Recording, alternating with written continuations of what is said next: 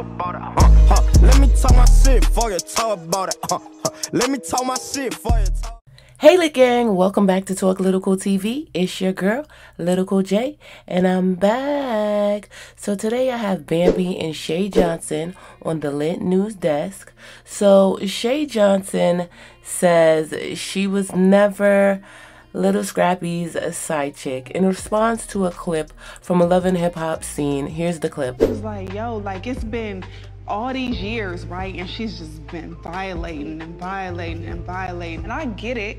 You know, that's his mom and he wants that to be a thing, but it's not gonna happen. I love Mama D, but it's like, come on, Mama D, you gotta stop at some point. But she's never gonna stop. Even right now, you see her posting he used to with. Mama D just posted a video of Scrap's old side chick, Shay, congratulating this lady on her baby. And she's talking about she's gonna be the god grandmother or something. And now you got people on the internet assuming that the baby is gonna be Scraps. I could see if it was like an ex-girlfriend, somebody that had a meaningful relationship with him, but it's like a side chick.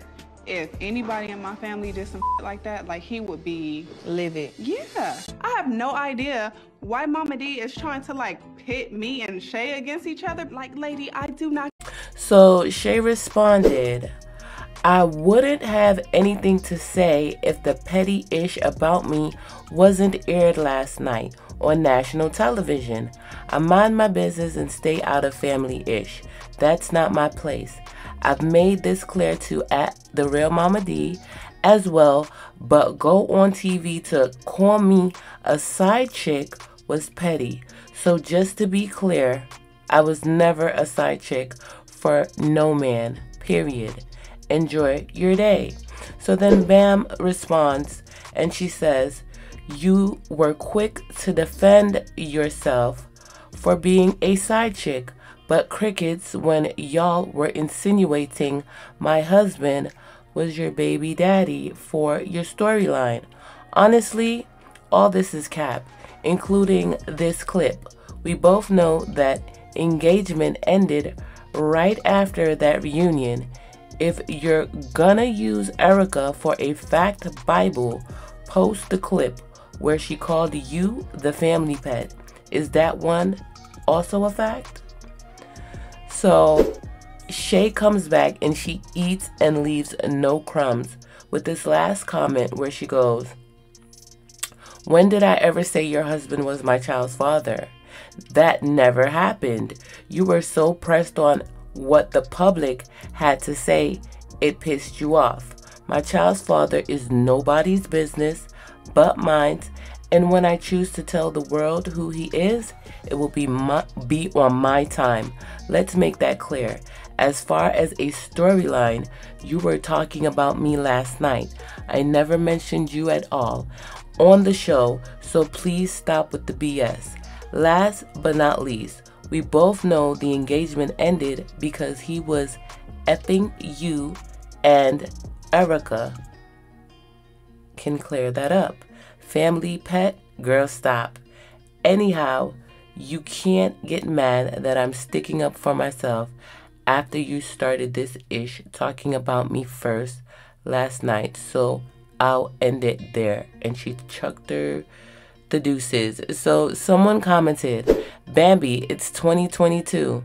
Don't nobody want Scrappy but you. Somebody else said, it's giving insecure through years of trauma with the one man, cause how did anybody correlate that man was the BD? And the last person comment, Shay cleared, Bambi needs to stop acting like she wasn't in the hot tub with Benzino, Kirk, and his 3 earrings. Now, for real, Bambi must have amnesia because it's giving groupie vibes when you were in that hot tub with Rashida's husband. Now, let me know your thoughts on this one. Now, moving on to T.I. Now, he spoke today on friends and family not speaking out on his family's behalf while they were being attacked due to his son King and CharlstonWhite going back and forth. Here's what he had to say. quite a day yesterday.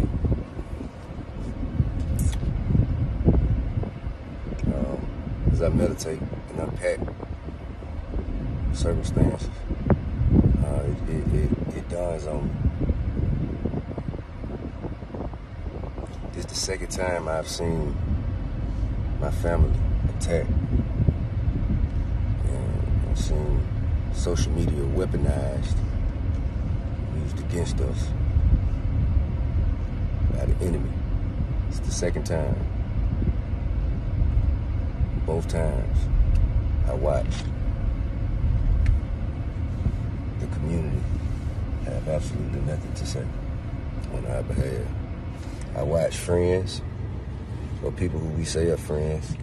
I watch people who we have donated our time, effort, energy, resources, and attention to. Look on as not just me, no, my family, my wife, my children are attacked. And the people that we go outside of our convenience, go out our way to help, whether it's calling us for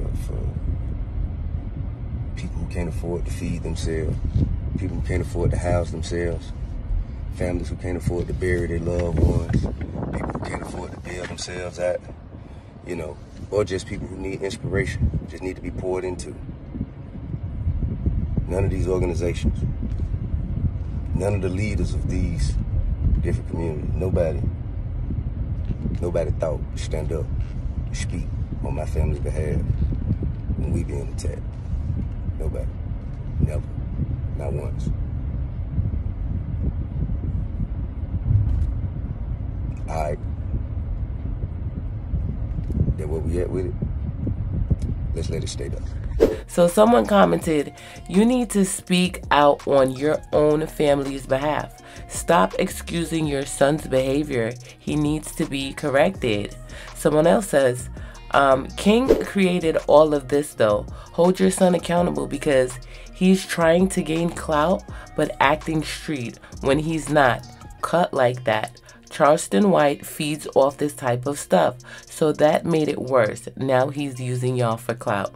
And this last person commented, no one is obligated to do anything to protect your family. Protect your family at all costs, sir. But please also check your son. His mouth is a little bit too grown. Now, I think T.I. should, for real, please expeditiously log off and attend to his suburban thug of a son. Comment down below and let me know your thoughts on King's behavior and T.I. wanting people to stand up for his family. Now, moving on to some sad news for Cynthia.B and Mike Hill. The couple has allegedly separated and has filed for divorce, and Cynthia even went as far as removing his last name from her Instagram profile.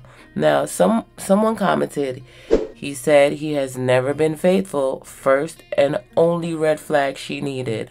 Someone else said, we all knew Mike wasn't a good man from how he did his last wife.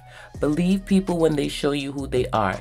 And the last comment says, he admitted to cheating in every relationship he's ever been in. Cynthia should have ran for the hills the second he admitted that.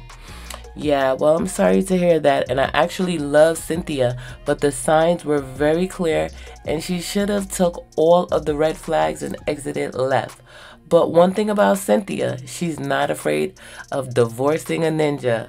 Good luck to them both.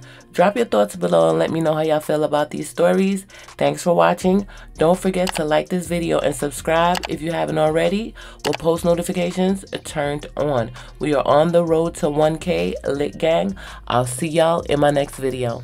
Let me talk my shit before you talk about it. Let me talk my shit before you talk.